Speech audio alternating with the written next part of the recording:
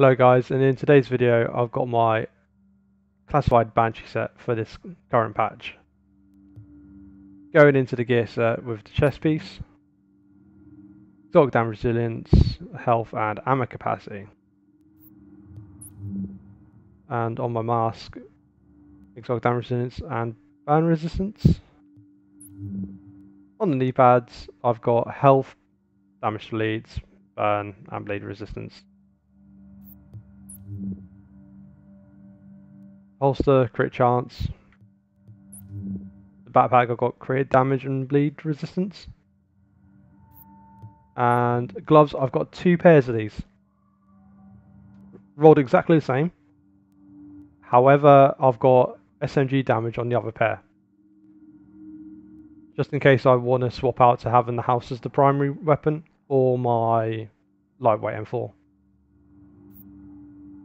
Going into the weapons,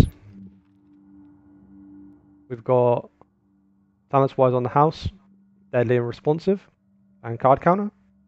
And pause the video if you want to take a look at these attachments. So extended magazine, C79 scope, flash hider, and a small grip.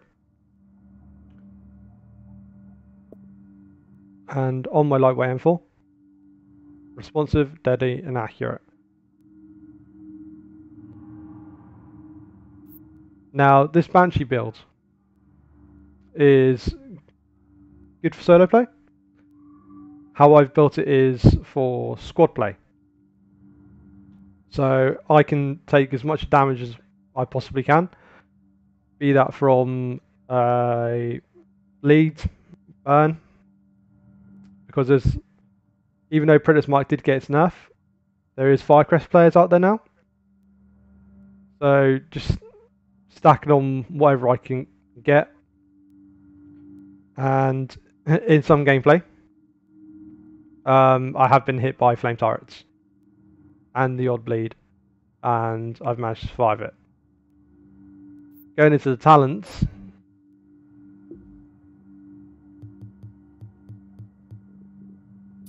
that should be...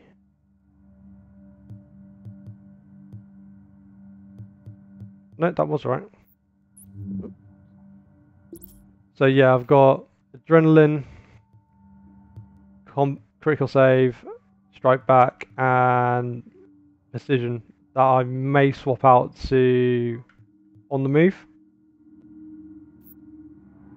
But this build is really fun to run around with in the dark zone.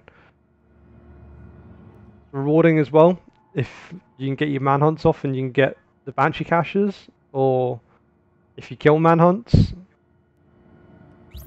because of what the gear set offers itself. If you die from a rogue, you'll get an increased 20% damage for 10 minutes. And if you're chasing those players for quite a while and they just keep killing you, as soon as they get some manhunt, it's where this build does come into its own as a 6-piece, because for each manhunt level that they are, you get an increased 2% of damage against them. So example being, if you've got this increased 20% and you've got this, that's 10% extra off the top of my head. That's at least 30% damage that you can deal to a manhunt player.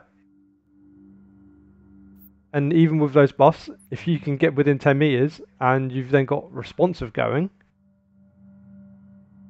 you can dish out the damage. This build is pretty damn good. I have got some gameplay to go along of getting a few kills and getting a manhunt off. In the footage in the next clip, you'll see that my Banshee build against manhunts with the house does put up quite a fair bit of damage, especially when you're with a squad. It is actually a really good build to run.